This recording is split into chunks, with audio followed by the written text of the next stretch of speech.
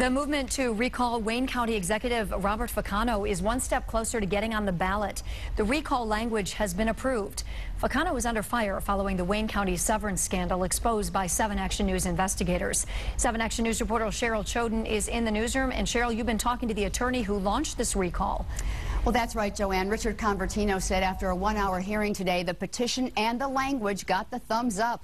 He says Ficano's lawyers tried to block the petition on some minor mistakes in grammar, but he says the panel did not buy it. It was approved unanimously by the Wayne County Board of Elections, which is comprised of the clerk, the treasurer, and the chief probate judge. Lawyer Richard Convertino says he's pleased tonight that he can move forward now with his petition to recall Wayne County Executive Robert Ficano.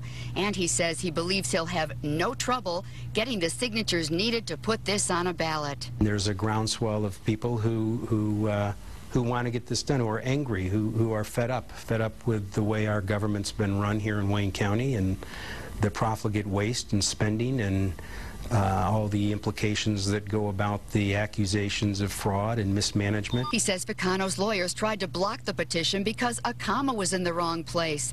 But in the end, he said it was approved, and he'll be starting his drive as soon as tonight. Now we go out and we have to get 25% of the last gubernatorial vote in Wayne County. Registered voters, which is, by my calculation, approximately 140,000 signatures.